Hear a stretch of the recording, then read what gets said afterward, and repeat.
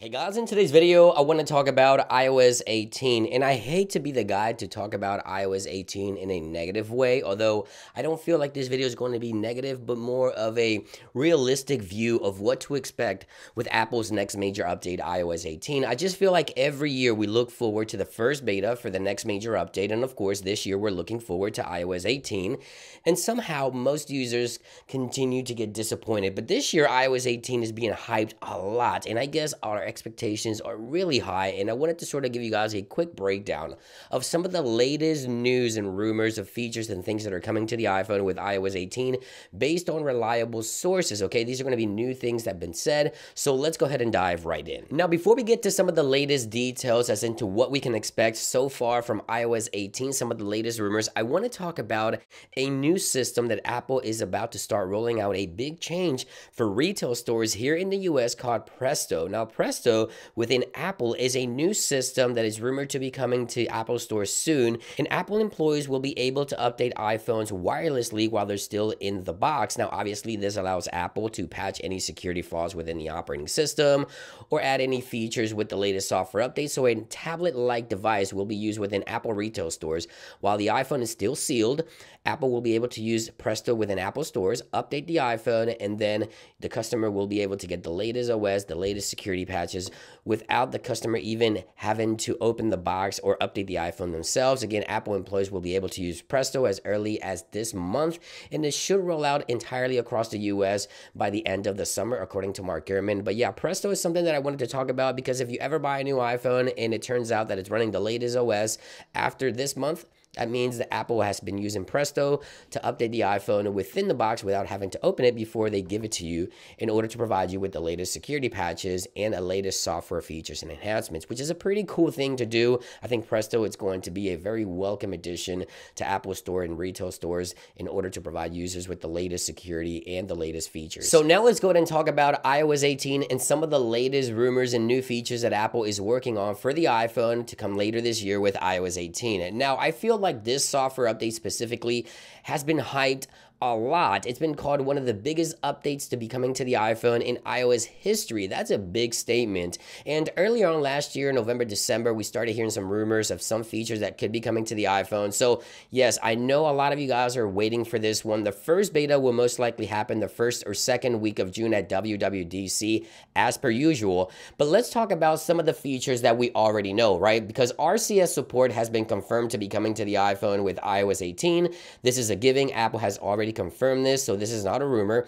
Apple will be adding RCS support to the iPhone with iOS 18. Now, something else that we heard is that Apple is planning to bring hearing aid support for AirPods with iOS 18 as well. So I'm not sure if Apple will release new AirPods to support this new feature that's rumored to be coming to the iPhone with iOS 18 and AirPods. But yeah, hearing aid support for AirPods could be coming with iOS 18 and a new AirPods firmware update later this year. Now, something else we already know is that Apple has invested heavily in AI this year, and this is going to be the year for AI for the iPhone. Apple is now in talks with Google and ChatGPT to bring a lot of those technologies over to the iPhone with iOS 18. Now, when this rumor first came about, when Mark Gurman first mentioned this, a lot of you guys were questioning if Apple had something in-house or not, or they couldn't get it done on their own. That's why they were reaching out. I believe that Apple is building upon what they already have, so they most likely have their own AI technology. They want to reach out to ChatGPT and Google to make it as strong as possible.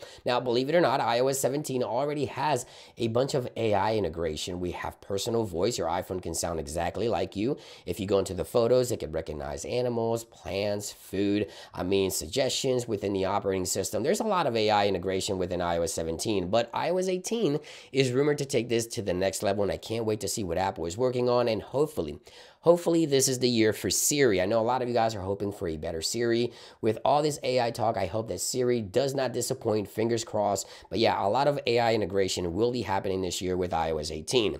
Now let's talk about some of the latest rumors in terms of customization and designs that could be coming to the iPhone with iOS 18. Now, Mark Gurman recently reported that iOS 18 will provide users with a more customizable home screen, and Mac Rumors recently reported that iOS 18, according to their sources, will allow users to place icons anywhere on the home screen. So right now, obviously, if you take a look at your icons on the home screen, if you delete one, obviously, it just rolls over to the side. So for example, if I delete right here the podcast application, let's go ahead and delete that. It'll roll over and it won't create that empty space. So according to the latest reports over on Mac Rumors, you'll be able to place icons anywhere on the home screen. And yes, I hear a lot of you guys mentioning we can do this on Android for years. We can do this on jailbroken iPhones for years. But yeah, more customizable home screen. That is one of the things that could be coming to the iPhone. But I know what a lot of users really want is the ability to theme and customize and change the icons on the home screen without having to go through shortcuts. So this is a jailbroken iPhone here. If I enable this option here, I can change even the icons right there. They look round. I can turn that off. Obviously, I can choose a theme here. So let's go ahead here and change the icons back to normal. And let's choose a theme here. And let me show you how easy it is to customize the icons here with this jailbroken device.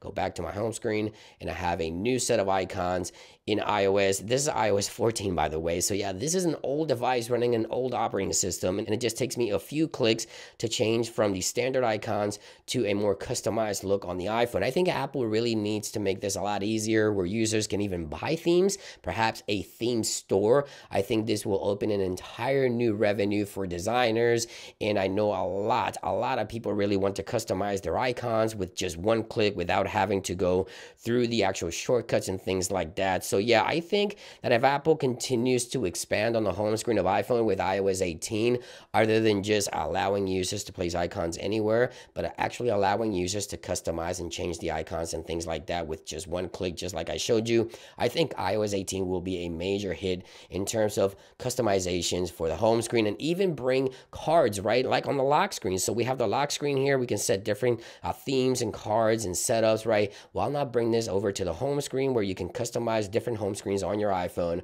with iOS 18? I think would be a great idea. But there you guys have it. Some of the latest rumors suggest that Apple will allow users to customize the home screen of iPhone. Hopefully this means different size widget. Hopefully, fingers crossed, this doesn't disappoint, right? Hopefully different size widgets, the ability to change the icons simply without shortcuts, and of course, having those icons rearranged on the home screen however you want. So there you guys have it. Let me know what you think about iOS 18 so far. Thank you for watching, and I'll see you guys on the next one.